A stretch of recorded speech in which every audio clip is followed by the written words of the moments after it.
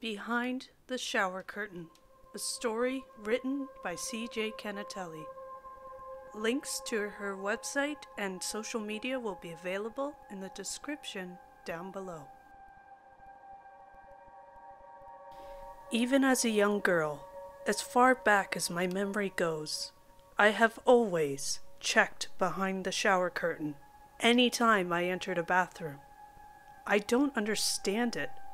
I've never been afraid of the dark, monsters under my bed, or even horror movies for that matter. I was never a frightened little girl. My whole family and all my friends actually called me things like brave and fearless my entire life. I suppose I still have that type of reputation. But alas, I always check behind the shower curtain when entering a bathroom. I've done it since I could walk. It's one of my first memories. Every time I enter a bathroom, anxiety floods through my body and I freeze up for a moment.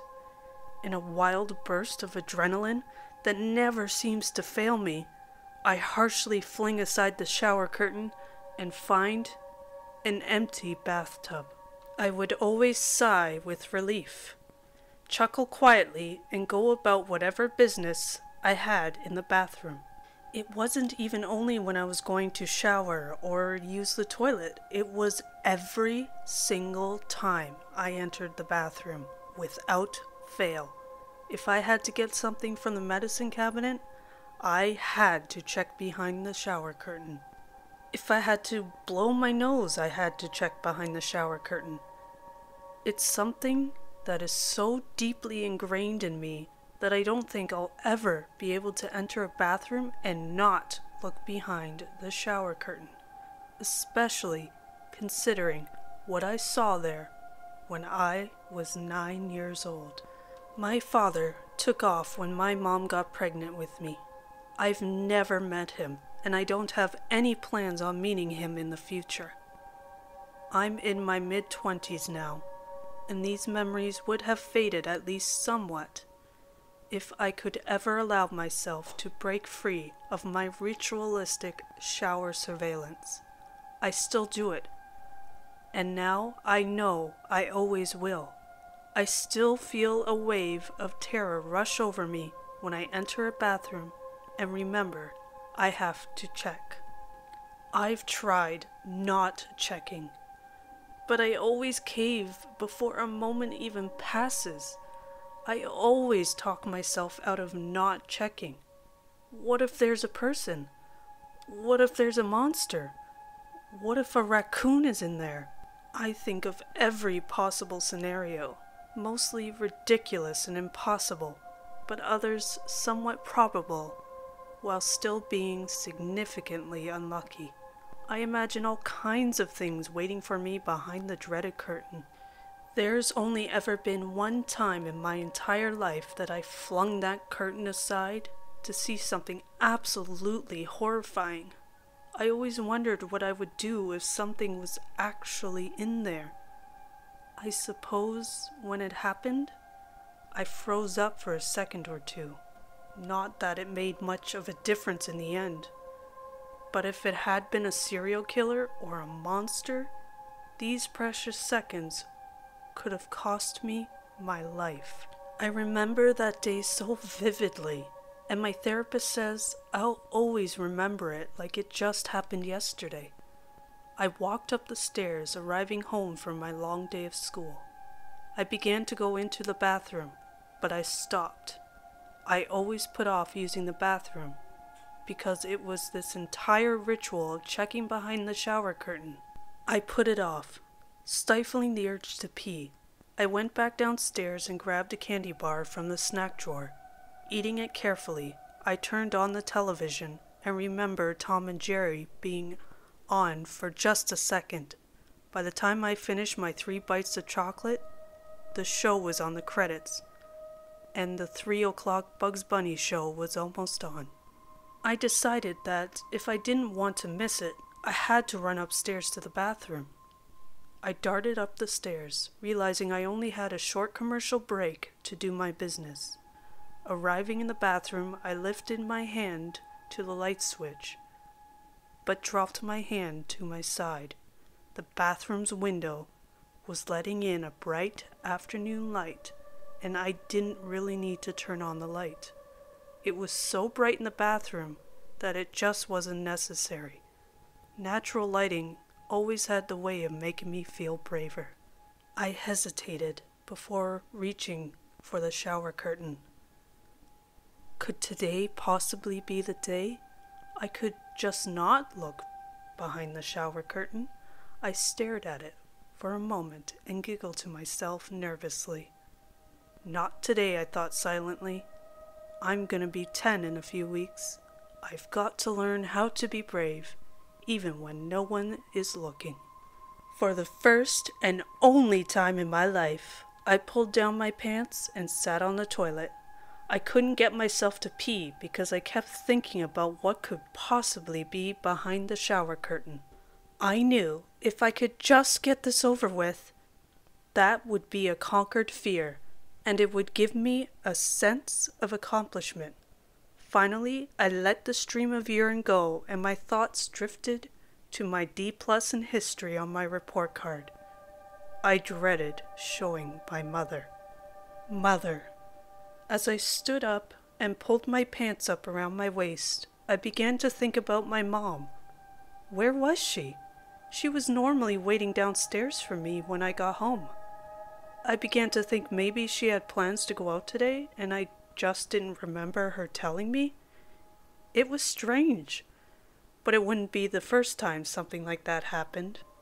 Then again, I didn't worry about being home alone.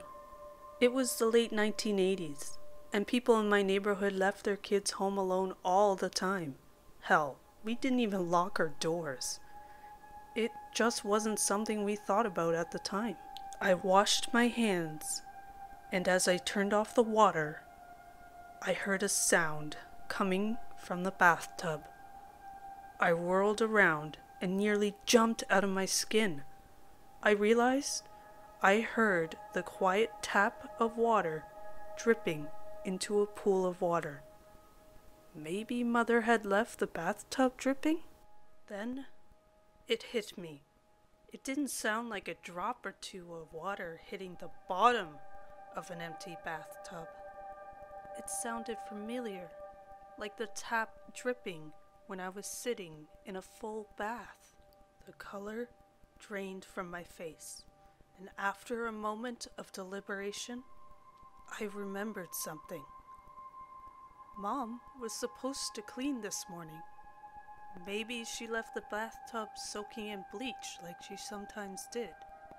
The bleach wasn't burning my nose though, so that was ruled out.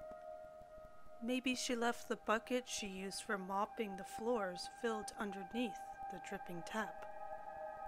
I couldn't be sure, and there was really only one way to find out.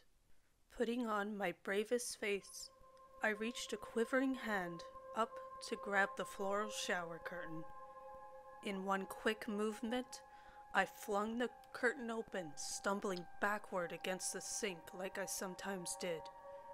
It was like my brain couldn't process what I was seeing, and everything just kind of froze up on me for a minute or two.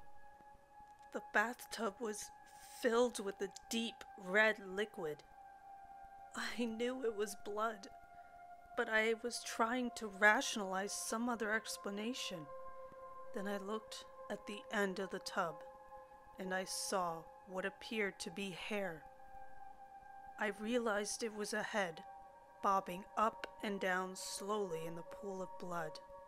Then I looked a bit closer and let out a loud shriek. It wasn't just a head, it was my mother's head. It was my mother's head attached to her pale, lifeless corpse. And so I screamed. I screamed and screamed until my throat became raspy and dry as the Sahara. When I finally got my legs to move, I began running down the hallway and down the stairs. I fell about halfway down, tripping over my own shoes. I landed at the bottom on my back and felt the wind get knocked right out of me. My front door swung open, and Mrs. Belton from next door ran to my side. Beatrice, what's all the screaming?" She ran to my side and helped me up. "Are you all right? Did you get hurt? Where's your mother?" I couldn't answer her. I raised a trembling finger and pointed up the stairs to the bathroom door. Then I screamed and screamed some more, tears rushing down both sides of my face.